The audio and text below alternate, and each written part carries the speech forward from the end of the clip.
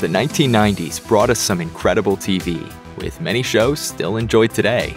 Audiences have developed emotional bonds to these shows, and even the funniest 90s sitcoms had their emotional scenes. Here's a look back at the saddest moments from popular 90s TV shows. Ross and Rachel's off and on relationship captivated audiences throughout Friends' lengthy run. Officially getting together in the episode The One with the Prom video, Ross and Rachel dated seriously for a year, until Ross's jealousy over Rachel's new job and coworker led to their infamous break. Then, when Ross assumed their break really meant broken up, he slept with another woman, breaking Rachel's heart. And in the episode The One with the Morning After, they ended one of the most famous will they, won't they storylines on modern television when Rachel was unable to forgive Ross. Rachel tearfully tells Ross she believed he would never hurt her.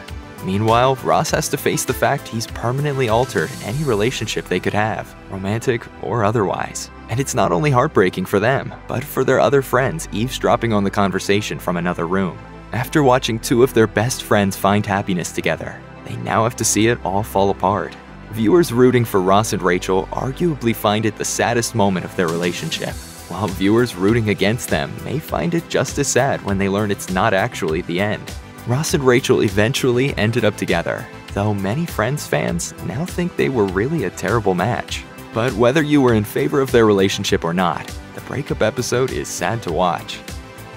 Despite only airing for one season, Freaks and Geeks is even more popular now than when it was actually on the air, and fans mourn its early cancellation.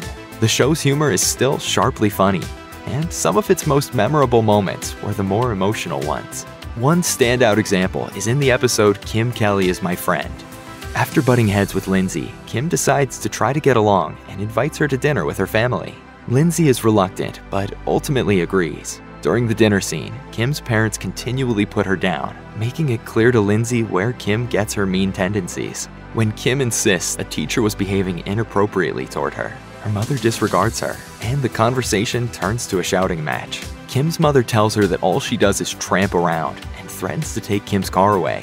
It ends with Kim and Lindsay rushing away in the car as Kim's mother shouts at her to never come back. The scene is necessary to the series' plotlines, bringing much-needed development to Kim's character and putting her previous mistreatment of Lindsay into perspective. But despite the clarity it brings to Kim and how Lindsay sees her, it hurts to watch. Even people who haven't seen The Fresh Prince of Bel-Air probably know what it's about from its wildly popular theme song, in which Will Smith narrates how he ends up living with his aunt and uncle in such a rich neighborhood. What you might not know is that the character of Will was abandoned as a child by his father and raised by his mother alone. Will's father, Lou, returns unexpectedly in the episode Papa's Got a Brand New Excuse. He spends time with Will, asking his forgiveness, and invites Will on a summer road trip. Happy to have his father back, and convinced he has changed, Will is upset by how skeptical his Uncle Phil is about Lou's sudden reappearance. Will and Phil argue, and tensions are high. But at the end of the episode, Lou leaves again, trying to make it out before Will sees him. Sadly, Will arrives just in time, suitcases in hand, to see his dad take off yet again. Afterward, Will tries to brush it off, saying he's made it this far without his father and can continue just fine the same way. But then, Will eventually breaks down with the heartbreaking final line of the episode. How come you don't want me, man?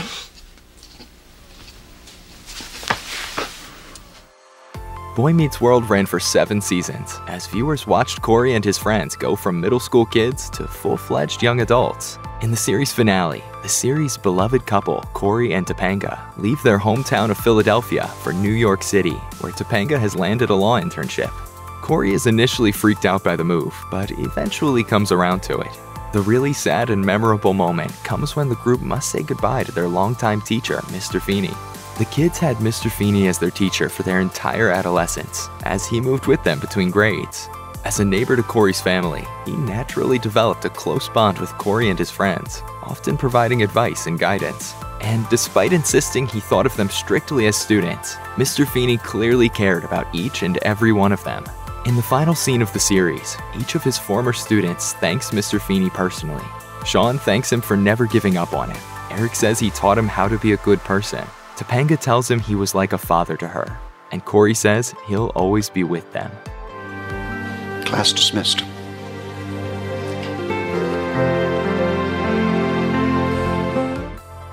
Twin Peaks wasn't exactly an uplifting series. The mystery drama followed an FBI investigation into the murder of local high school prom queen Laura Palmer, and inevitably was full of somber moments. One of the most memorable comes just 12 minutes into the first episode as Laura's parents learn of her death. Sarah Palmer, Laura's mother, calls her husband Leland to tell him she doesn't know where Laura is. As Leland tries to calm her down, Sheriff Truman comes to tell him the devastating news. Even before Truman can say anything, Leland begins to put it together, and so does Sarah. As Leland asks if it's about Laura, Truman responds, "I'm afraid it is." Leland drops the phone, and Sarah's muffled screams can be heard through it.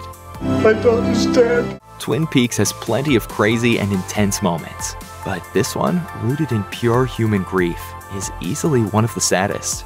And the odd detail of Leland and Sarah realizing their daughter is dead before being told about it helps set the dreamlike and bizarre tone of the rest of the series. Despite being a feel-good family comedy, the basic premise of Full House is really pretty sad. After his wife's death, Danny Tanner asks his brother-in-law and a close friend to move in to help him raise his 3 daughters.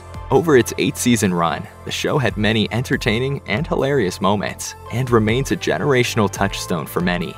Growing up without a mother, the bonds Danny's daughters form with their uncles Jesse and Joey are some of the strongest and most affecting of the series. And when Jesse gets ready to move out of the house after getting married, of course the girls are emotional about it. Michelle, the youngest, has the hardest time accepting it, and the scene where Jesse says goodbye to her is one of the saddest of the show. It's hard enough when Michelle thinks they're all moving to Jesse's new home and packs up all of her things.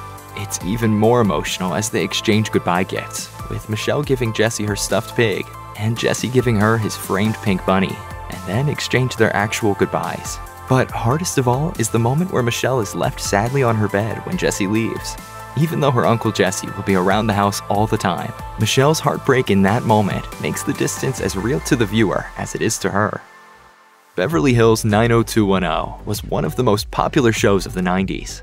The ensemble teen drama followed a group of friends from high school into early adulthood in the wealthy city of Beverly Hills, California. Although frequently campy, the show dealt with plenty of serious topics, from date rape to alcoholism and more. It had plenty of emotional and sensitive moments throughout its run, and one of the saddest had to be the death of Toni shortly after she and Dylan were married. Long before his relationship with Toni had developed, Dylan had planned revenge against Toni's father for his own father's death. And after he married her, Toni's father hired an assassin to kill Dylan in retaliation. But Toni was tragically mistaken for Dylan instead.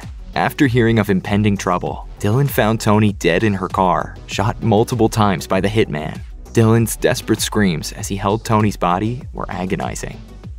Living Single followed 6 friends through their personal and professional lives in Brooklyn, their antics producing countless hysterical moments. But some of the show's most unforgettable moments were its more serious ones. In the 3rd season, Khadijah, the ambitious and hardworking editor of the fictional magazine Flavor, takes a second job as a security guard at a retirement home to pay for improvements at the magazine when it's threatened by a rival publication.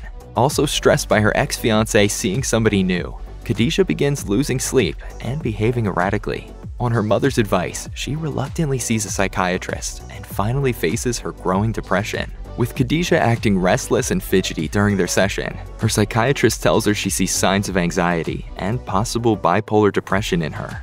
I'm the happiest person I know. As she takes her first step toward facing the pressure she's put herself under and its effects on her mental health, Khadijah tries to downplay what she's going through. It's a hard first step to watch, but when she decides to continue therapy at the end of the episode, it's as much a sigh of relief for the audience as it is for Khadijah. The X-Files followed FBI Special Agents Fox Mulder and Dana Scully as they worked on unsolved cases involving paranormal activities. Mulder was a believer in the paranormal, while Scully, a medical doctor, sought rational explanations for their findings. The X-Files had its fair share of deaths, but one of the saddest and most shocking was easily the murder of Scully's sister, Melissa. While the Scully sisters had their differences, Dana remained a skeptic, while Melissa was a firm believer in the paranormal. The 2 sisters deeply cared about one another. This sharpened the tragedy when Melissa was killed in the first episode of the series' 3rd season, especially as Dana was indirectly a reason for her sister Melissa's death. Tragically, Melissa entered her sister Dana's apartment while she was out and was mistaken for her by two assassins waiting there. And though Scully eventually caught the man who did it, she never quite found peace. Family Matters chronicled the lives of the Winslows, a black family living in Chicago. At the start of the show, married couple Harriet and Carl Winslow invite Harriet's recently widowed sister, Rachel, and her child to come stay with them and their children.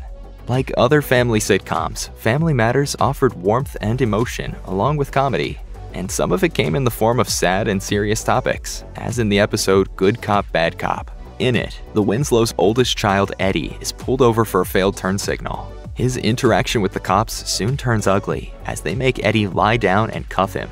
Dad, the only reason they pulled me over is because I was a black guy in a white neighborhood. Later, Carl confronts the cops who pulled Eddie over, making for a memorable and affecting scene that still rings true today. The older of the two cops claims Eddie fit the profile of a carjacking suspect, but Carl insists this isn't true. He shoots down every excuse, arguing the altercation happened merely because Eddie is a black man. As the older cop storms out, Carl asks the younger one why he likes being a cop. The officer responds that he wants to make a difference when it comes to good guys against the bad guys. Just one problem, son. Your partner is one of the bad guys. Check out one of our newest videos right here. Plus, even more Looper videos about popular 90s TV shows are coming soon.